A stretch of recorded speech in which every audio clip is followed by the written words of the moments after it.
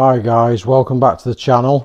Just wanted to do a quick video because I've just had a delivery come through from China. This is the clone LEGO Space Shuttle. I just want to show you quickly, when you unpack these things, what you actually can expect to get. No box, as you can see. They very rarely come with a box, and you normally pay extra to get a box. But basically it comes in a bag, sort of just a normal sort of jiffy bag. But have a look at this, all these bags. I mean, this is a crazy amount of stuff, and this is, as I say, it's for the NASA Space Shuttle. I've got the instruction book there. Let me just go show you the book. That's the instruction book, which is probably identical to the LEGO instruction book, I suspect. But just to kind of put it in perspective, these are all numbered as well, by the way, so I don't know if you can see it, but these bags have all got numbers on. Can you see that?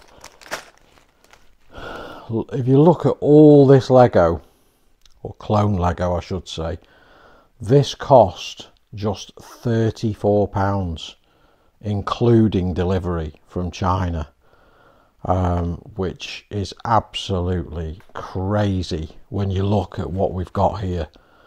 You know, this is a complete replica of the LEGO Space Shuttle Discovery, and it's cost £34. But just look at that. I mean, when we talk about value for money, this is crazy. But anyway, what I'm going to do, I'm going to build this thing. Let's see if it's any good.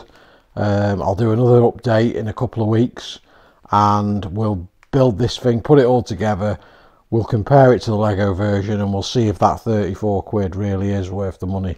But from what I can see here, compared to paying £170 from LEGO, I mean, this is 34 quid, and look at it.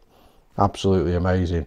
Right guys, I'll do an update video in a couple of weeks, so stay tuned for that, and yeah, let's see how it goes. See you soon. Hi everyone, just another quick update. I'm in the middle of building this Super Mario Nintendo Cube as well. Now I've moved house, and this got a little bit damaged in the move, but I'm gonna fix it and carry on building it, and hopefully get this finished as well in the next few weeks.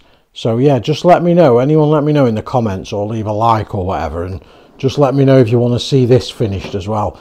Again, this is a Chinese replica Nintendo Cube.